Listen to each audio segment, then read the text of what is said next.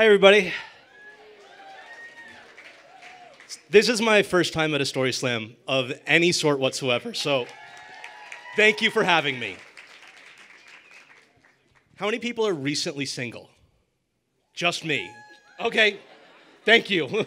I'm not alone, that makes me feel good. I'm recently single, and I want to tell you about her. We met on OkCupid, and our first date was terrible. She was late, totally missed like an hour of the date, and then I had to retell everything that had happened.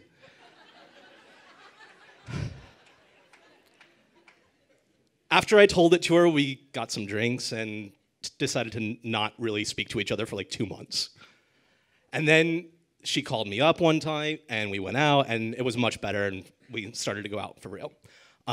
But then I saw her dancing with some other guy one night, and lay down the law. Okay, are we together or are we not? And we decided to be together for a little while, until we decided not to be together for a little while.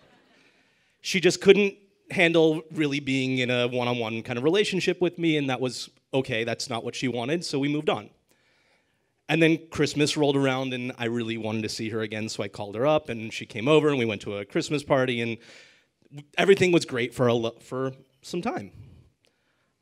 And she started to get unhappy in Philadelphia. I love Philly. I don't know, how do you guys feel, all right? Yeah. But it wasn't for her. She was from the South, and we have winter. So she started to look for jobs elsewhere, and this was the summer. So I said, I'm pretty sure I can do my job anywhere. Why don't I go with you? I loved her that much that I was willing to leave Philadelphia and all of you wonderful people and go wherever she wanted to. And it turns out that was Austin, Texas. All right, yeah, I have some pretty positive feelings about Austin.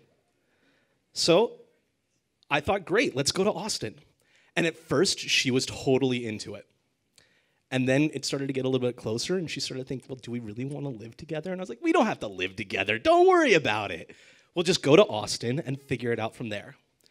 And then she started to think, well, moving together is like more intimate than anything. So I said, let's try some things, okay? Let's meet my family, right? Come meet the rest of my family, and you'll know more about me and see how it goes. We did that. It was great. She still didn't know. So she said, let's travel together. And so I booked a trip to Montreal for the weekend. And we traveled together, and it was great. And then we came back, and she was like, well, I don't know.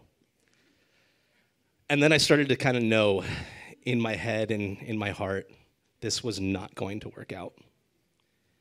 But it wasn't time for her to move yet, so we really hung on to the very bitter end.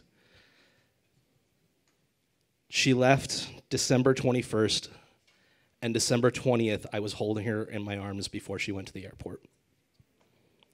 And that's it. Good night.